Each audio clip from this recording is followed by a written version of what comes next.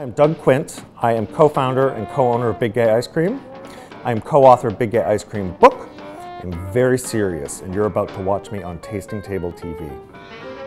We started doing milkshakes in our store as soon as we opened, and in fact, we had sort of a catalog of ideas ready to go. My favorite that we've come up with is actually this chocolate peanut butter one, because I think it's probably the most extreme thing we'll ever do.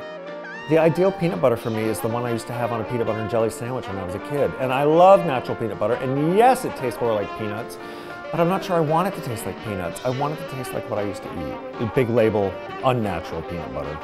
The chocolate peanut butter shake was actually the idea of a customer. And I happened to be at the store, and a guy said, "Could you make me a shake with chocolate and peanut butter?" He's a glutton after my own heart. And I said, "Okay, I'll do it. You have to promise me if you don't like it, you're not going to go on Yelp and bitch about me, because this is an experiment." I took a sip, and it was exactly right. It was put on the menu that day, I think. Oh, it's lethal.